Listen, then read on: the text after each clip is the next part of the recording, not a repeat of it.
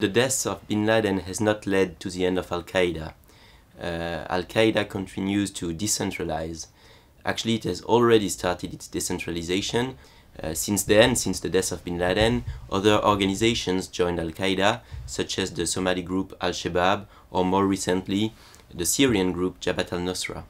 However, the relations between Al-Qaeda Central and its affiliates are somewhat blurred. The evolution of Al-Qaeda is also characterized by a growing presence on the internet.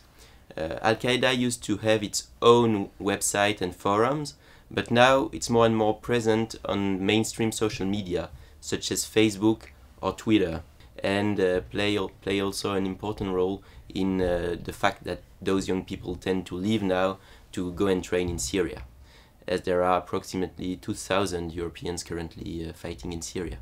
Well, the jihadist movement cannot be completely crushed, but the threat can be mitigated. I think that there are three elements that can be mentioned here. First one is prevention. It's important to develop ways to prevent radicalization, especially in Western Europe. A second important aspect is sanctions.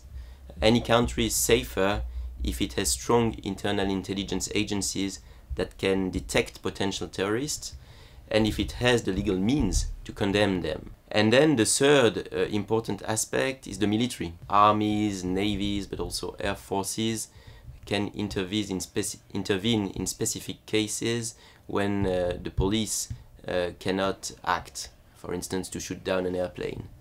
The second aspect is for deployment. Armed forces can be deployed overseas to destroy terrorist sanctuaries, to neutralize terrorist leaders, or to train local forces. If you want an effective and an efficient counter-terrorism strategy, you need at least three elements: prevention, sanctions, and a clever use of the military. Another very important point is how will the situation evolve in Syria. If Al-Qaeda can have new sanctuaries in Syria, then one can imagine that it will be again able to develop more important plots. Perhaps not a new 9/11, but at least something more sophisticated than the very simple attacks that we've seen over the past few years in Europe.